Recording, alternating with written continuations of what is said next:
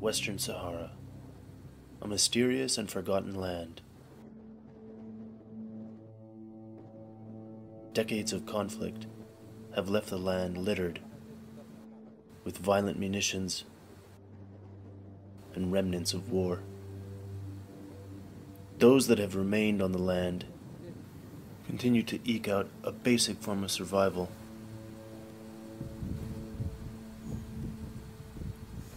Amid the bombs and deadly landmines.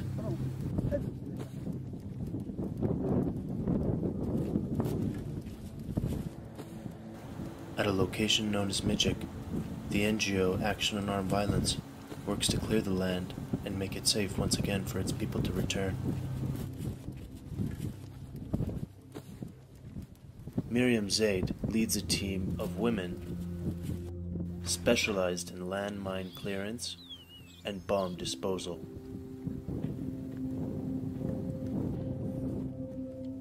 To do this job, you need to be serious, persistent, strong, and self-confident. This self-confidence will enable you to be successful. I always do my best to serve my people. My name is Mariam Zaid. I am 28 years old. I've been working as a landmine clearance operator for the past 6 years. When we located the mine, immediately we notify the supervisor. Before the demolition, we have a meeting to discuss all the details. We make the assignment for who will do the demolition, the location, and the method to be used. To demolish a mine, you must first determine how much TNT will be needed. Usually 200 to 400 grams, depending on the type of the mine. The demolitionist will confirm with their assistant that the area is safe and secure.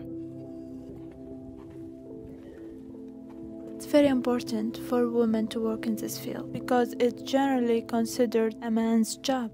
We are the first women-only group, and in addition, the men are very supportive and encouraging. They see us as equals. Once I have begun, I will continue until the job is done. I've never thought about quitting or giving up. If I've never tried to do something before, it doesn't mean I can't do it. I watch how others do it, and I will try it and do my best. Mariam and her team have a 100% success rate, with 0 injuries or deaths as a result of their work. Once the fuse has been laid, Mariam will return to the mine alone to connect the wires to the TNT, the final step before demolition.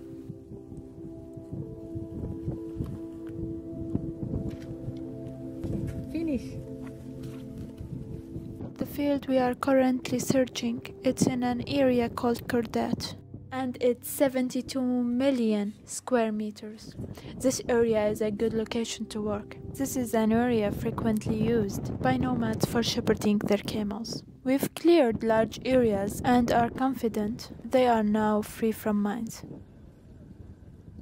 Once back at the safety location, the fuse is attached to the detonator and the countdown begins.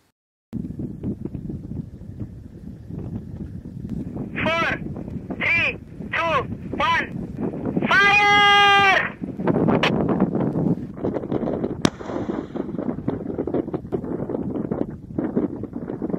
My dream is to see Western Sahara clear and free of mines. I hope I will not be killed by a mine, and I will survive to see my land safe for my people.